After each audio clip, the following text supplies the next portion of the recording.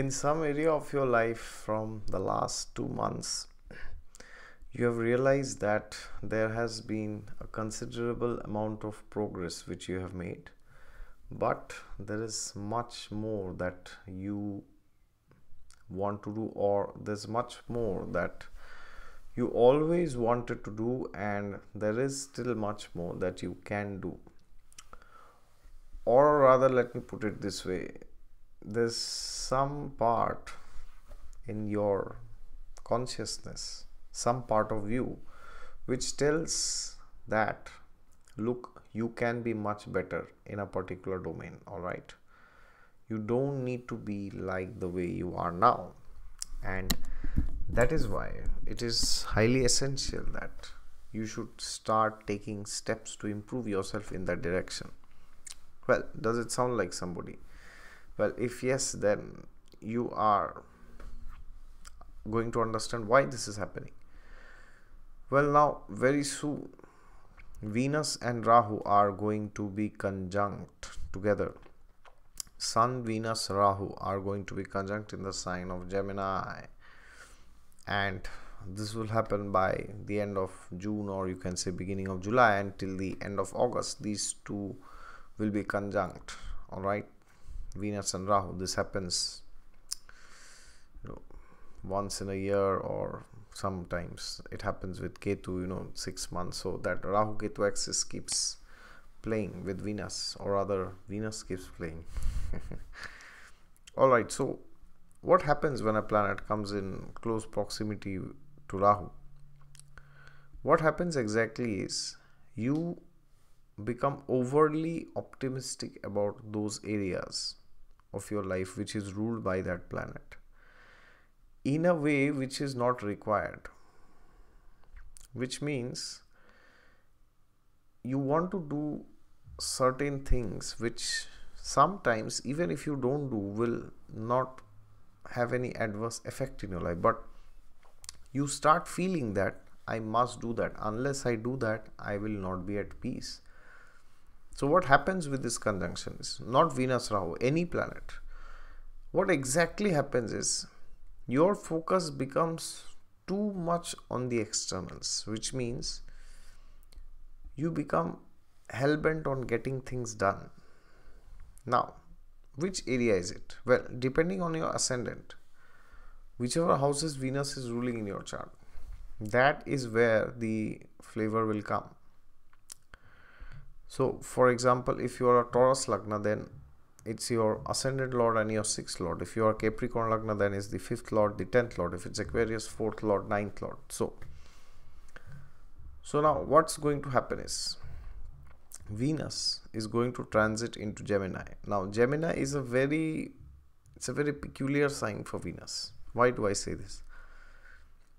Because there are certain aspects of Gemini which are very good for Venus, and there are certain aspects of Gemini which can completely ruin Venus to such an extent you cannot imagine. All right, and in my experience, I have seen, in my limited experience, I would say, of 20-30 years, people having planets in Gemini, especially Venus, it is very easy for them to get into a relationship or to find a partner, or date. It's very easy for them. Easy doesn't mean anybody and everybody, but it's not a big challenge for them. But to maintain that relationship is a struggle. So if you talk of Venus in perspective of its placement in Gemini from different angles, like finding, like for example, for Venus, there can be certain signs where it can be very difficult to find a partner. Why I'm speaking of partner? Because Venus is the significator of partners. Venus is the spouse in the chart. So if, in my experience, I have seen Venus in Gemini can be very good if used properly. Good communication, having fun with friends, or going for holidays, destinations, going to places which you like, or associating yourself with some kind of an hobby, or writing work. Hobbies I have seen, especially Venus in Gemini, I have seen people they're very much dedicated towards their hobbies, much more than Venus, even if it is exalted or even if it's in Libra, I have seen. Yes, because Gemini is the original third house, and third house is one of the house of hobbies, including the fifth house, of course. But in my experience, I have seen much more people who are focused with their hobbies when it comes to Venus in Gemini rather than Venus in Leo, which is also the original fifth sign. So now the interesting thing here is, that's the good part. Now, on the darker side, if Venus is afflicted by being in Gemini, especially if it is afflicted by Saturn or Rahu, I have seen, then this can give a tendency to jump from members of the opposite sex. Today I'm with somebody, and then maybe it's not working, and after 3 months I'm with somebody else, then after 3 months again I'm with somebody else. Now, I'm not saying that's morally right or that's good or bad, that's not the point here, but that's the trait I have seen. Okay. And yes, now many people will say that no, I have Venus in Gemini aspected by Saturn or Rahu or Ketu or Mars, whatever, and I have had a very long sustained relationship, I am in a committed married life. Well, that's perfectly fine. It always depends on your chart. You cannot make a blanket statement, but in my experience I have seen that. All right, this has positives and this has challenges, placement of Venus in Gemini. And also I have seen these people complaining, or rather, complaining is not a good word, I would say, expressing themselves that I'm bored with this person, I need somebody new, or somehow they are always wanting newer and newer experiences in life, which is again not bad, can be difficult or challenging in certain areas like marriage. So now what happens is, Venus has entered Gemini. I mean, it will enter, it's around 28-29 degrees of Taurus, which is its own sign, and then it will enter Gemini. So now what happens is, when it's with Rahu, now see, Rahu is a tamasic planet, it represents Kali Yuga. So what happens is, when a planet is in Gemini, so for example now Venus is in Gemini, so now what Rahu does is, Rahu will put the tamasic qualities in Venus, so which means more frivolousness can come. So this is the time you will see if somebody is into making some apps like dating apps or anything of that sort, they will go viral, they will, so many millions of downloads will be there. That will happen, and the dating experience will become very intense, it will become more frivolous, and people will become more and more casual. That could happen. But there's something interesting here. It's not just Venus and Rahu, it is Saturn also, because Saturn from Sagittarius is throwing the 7th aspect directly to Venus. Do not forget that. So when Saturn does that, what happens is, now Saturn is also a tamasic planet. It's very interesting, Saturn and Rahu. So Rahu and Saturn, in a way, they are the extreme opposites, but they are both tamasic planets. It's very interesting. Even Mars also. So what could happen now is, these traits could come up, but because Saturn is aspecting, Saturn is restriction. Always remember that wherever Saturn is, there is restriction there. Restriction does not mean external restriction. Restriction simply means that your amount of karmic enjoyment is not as per your expectation. So suppose somebody has the karma of making $10,000 a month, but if Saturn and Venus is linked, or if Saturn is linked with the lords of the 2nd, 6th, 10th and 11th, he will always feel that I need to make $20,000 a month. Now that's very subjective. 10,000 is less or more. For somebody, $10,000 can be very less, it could be like peanuts for some millionaires, and for somebody who doesn't have a place to stay, for them that could be the money which they earn in a lifetime. So the point here is, frivolousness could increase, but because of Saturn's aspect, this frustration also could be there. So now what's the remedy? The remedy is what? It's very simple. The remedy is that we have to understand that anyways, whatever we do in this material world, now always remember, Venus does not only mean opposite sex, all right? It doesn't only mean relationships. It means drinking, wine, alcohol, all of these things come under Venus. Okay, alcohol has some link with Saturn also, Rahu also, but primarily the aspect of drinking anything fine, anything refined poison. Even if it's poison, it's still under Venus, all right? A milkshake is also Venus. Yes, milk is the moon. But milkshake is Venus because that's something fancy. That's very attractive, you know. Strawberry milkshake, you know. Wine, alcohol, it's made very fancy. Anything fancy is most likely not good for the body. So the thing here is, in general, these things will increase during this month, but people will feel restricted. People will feel that I want to do 10 things, but I'm not able to. Why?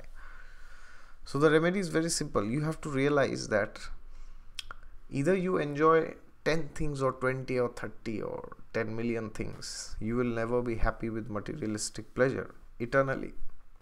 Now, materialistic pleasure does gives some level of pleasure initially, of course, because Krishna says in the Gita that materialistic pleasure is like, you know, pleasure in the beginning and poison in the end. Nate shuramate buddha. An intelligent person does not delight in that. So now this does not mean that you leave all the materialistic pleasure and you go to the forest. That's not the meaning. The meaning is that do not become overly obsessed with materialistic pleasure, because everything is very short-lived, you know. The pleasure of sexuality is very short-lived, certain moments and then finished. And then after that there's separation, love at first sight, divorce at first fight. When the cloud of, you know, infatuation and euphoria that disappears, then you see the person for who they are in reality. Because when you are infatuated by somebody, whatever that person does, even if that person is insulting somebody, you will feel, oh, look how sweetly that person insults, right? How sweet that person is. That's what Rahu does. Rahu is the Karaka for infatuation. Many people say Venus is the Karaka for infatuation. No, Venus is not the Karaka for infatuation. Venus is the Karaka for attraction, which is there between, you know, husband and a wife. That could be, or in general a man and a female, a woman. But Rahu is that infatuation which tells you, you know, that person is like the ideal match in this world. You know, there's nobody like that person. Whatever that person does is perfect. There's no doubt on it. All right, that person can never be wrong. Even if that person is wrong, they are still right, because they are right. So that's what Rahu does. Rahu is cloud, and according to a lot of researchers and a lot of psychologists and a lot of people who keep dealing with, you know, matrimony websites and dating websites especially, and in my limited experience, what I have seen, this infatuation lasts for 1 year to 18 months. And that is why you will see there are so many divorces which happen between the second and the third year of the marriage. Why? Why not in the first year? Why not in the fifth year? Why not in the 10th year? It can happen at any year, of course, depending on the karma, but in majority cases I have seen. Because when it is 18 months, you know, almost 1 year to 18 months, then the cloud is gone. Rahu is gone there. Rahu has cheated you. And now the person is as he is or she is. Now the scolding is not beautiful. The scolding pinches your ego. He hurts you, she hurts you, right? Now you feel miserable with that person. In fact, there was a girl who once told me that she hates her partner so so much, so much that when he's there and he's eating some dry fruits, and then he has a bad habit according to her, that he always used to open his mouth and eat, so the sound would come out.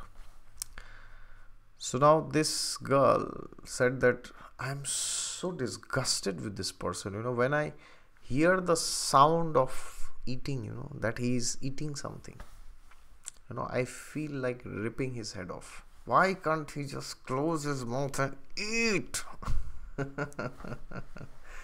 So that's what Rahu does after 18 months. Yes, he has put all the fantasies in your mind, and then it's like bang on. Alright, so that's what we need to watch out for during this time, because remember, Saturn's aspect is there. He will teach us the lessons. Now, some people will say that, oh, why is this fear mongering going on, or Saturn will come and beat us? Well, don't worry, Saturn will not beat you. Saturn will only teach a lesson to those people who always learn the hard way. So people fear Saturn very much, but they don't know that if you just learn lessons the easy way round, you do not have to get the beatings of Saturn. Yes, so that's the point which I wanted to make. And regarding the lordships of Venus, that will also be affected. They will also undergo this kind of a flavor. All right, so that is what I wanted to say. And yes, God is there with you all the time. Just look to him and he will protect you. And yes, if you are new, then please like, comment, share and subscribe. And if you want a consultation from me regarding this transit and you want to know how this will affect you depending on your dashas, then you could go down to the description section to book a reading with me. All right, thank you very much. Wish you all the best.